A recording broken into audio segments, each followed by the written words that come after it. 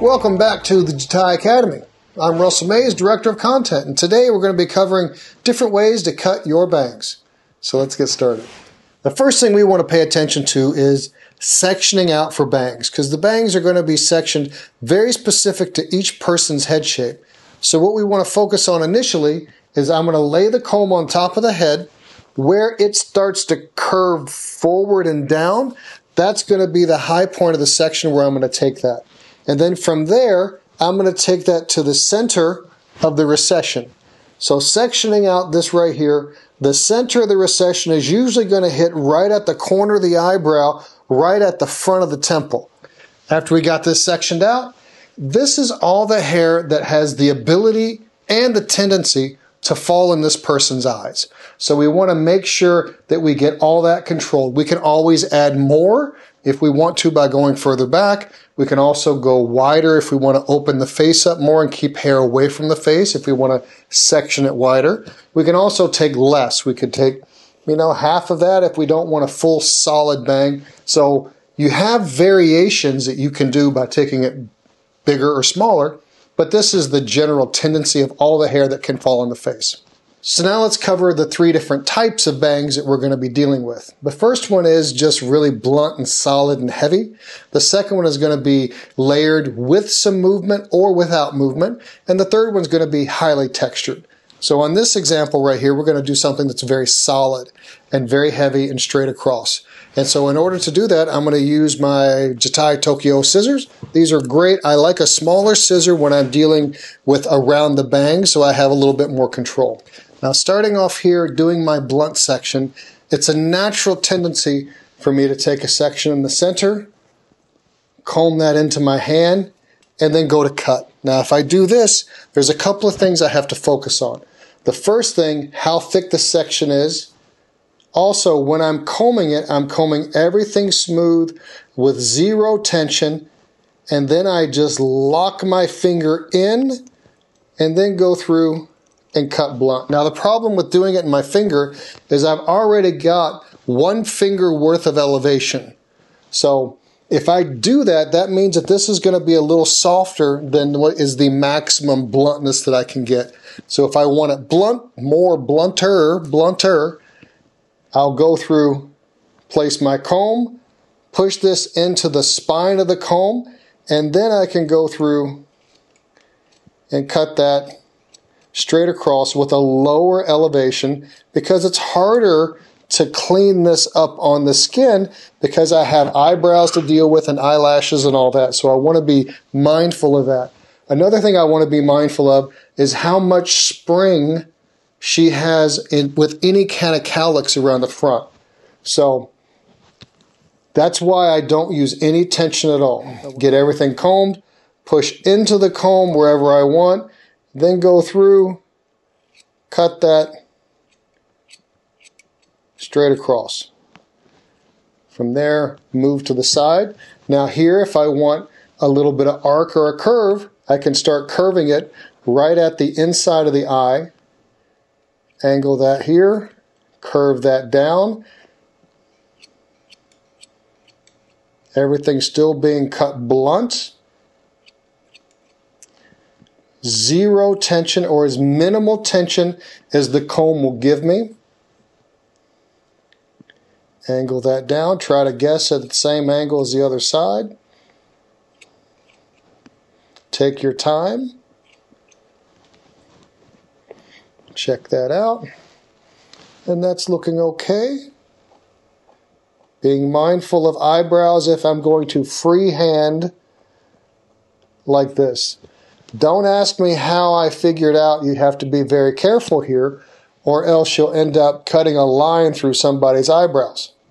Here we have our blunt example. Pretty straightforward, pretty easy.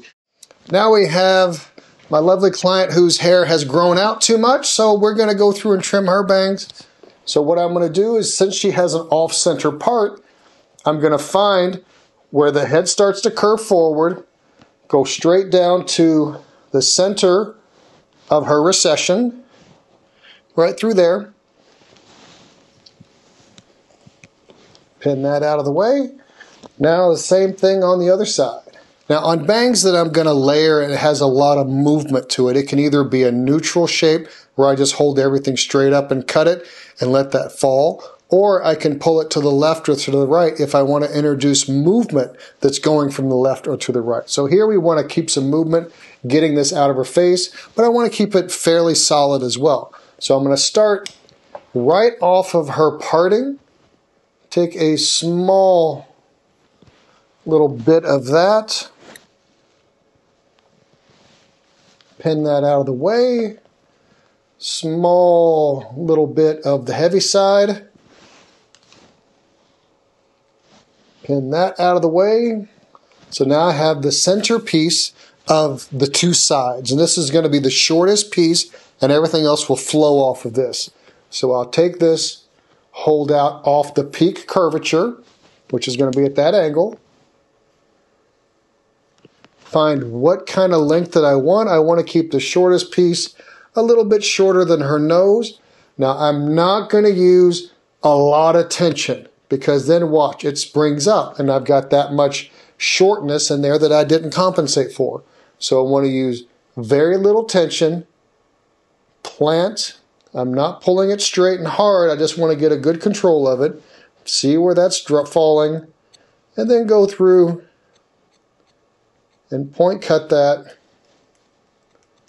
right in the middle, and then look at it and say, oh, okay, that's not too bad. A little shorter than I wanted, girl, but it'll grow out just fine. She's okay with that.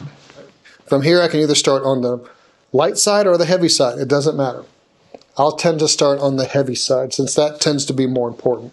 So now I have to determine at what angle I want to create here from my shortest piece to my longest piece, and I will mirror that angle in my parting. I'm going to hold that at the same angle of my parting. There's my guide that I just cut. Clean that up. Point cut that over. My next piece, I'm point cutting this to keep everything nice and soft. Next piece, hold that over. Please click subscribe, give us a thumbs up if you like the video, and click the notification bell to be notified of future videos. Last piece, hold over. Now we'll drop that and you'll see the angle that starts to get introduced as it flows over to the right side. So now I'm going to take my center piece that was the guide for the right side, get that out of the way, pin that up, and do the same thing on the left side. Check out Jatai Academy on all your favorite social media outlets.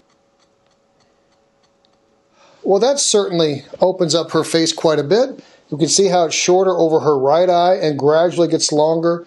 The right side is heavier, it's got more hair. This side over here just blends just enough to open up her cheek. And I think that that looks pretty good. Now we're going to do some really highly textured bangs where there's not really a solid shape. It's more of softened length that allows it to be styled in many different ways. Now, if you do something straight across, you can go left or right. If I start to cut an angle in it where it's shorter one area or the other, it will flow to the longest piece, but it will flow in a much more piecey, softer way than if I was to just layer it with straight scissors. I'm going to take a center section right in the middle. She's got a lot of texture to her hair, so we want to keep her fringe being very soft and textured as well. So I'm going to pull this forward. And then I'm going to take my Tokyo thinning scissor, and with the straight blade on the bottom, I'm going to go through and cut this length with nothing but the thinning scissor. I could go through and certainly do a razor and razor cut, which I'll show you an example of that, but the methodology is the same as far as creating softness. So I'll pull this out, curvature of the head, go through and basically point cut across with my thinning scissor. Now, having the tooth blade, the cutting blade on top, we got that nice and soft through there. Now from here, I'm going to pivot out of the center, take a little bit more hair. Now after I've pivoted from the center, I'm going to take just a small piece as my guide and pull this hair over to the left. There's my little short pieces. And now I'll go through, cut my length off, and start to build my shape through the texturizing scissors going towards the right.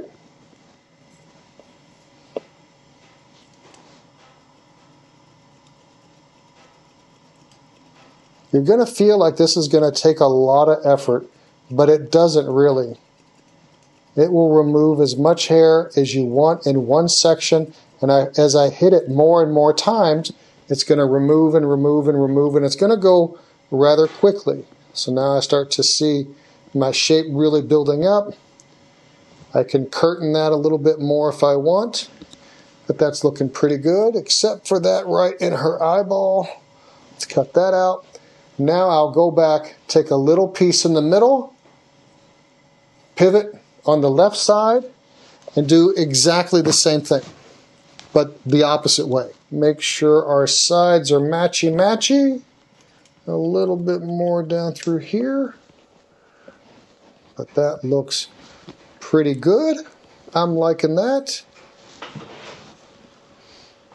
So we got a little bit of movement here, but we got a really, really soft line that's not nearly as solid as the others, so it allows for a lot more versatility when you style it. All right, so let's take a review. Blunt, angled, and then highly textured. Those are really the three major ways of cutting bangs. Now you can mix and match as you want. You can take a solid shape and do it with a thinning scissor and keep it soft, or with the razor. If you do it with the razor, you'll have a really, really jagged line, which I'll show you one of the examples of that. So you have a lot of versatility. If I want angles, if I want blunt, if I want inverted, this is where it fits on the head. The tool determines the texture, and you are the master of the tool. Please check out the Jatai Academy. There's a lot of really great information on there. Also, let us know what you'd like to see in the future. If you have any questions or comments, leave them below. And thanks for watching. We'll see you next time.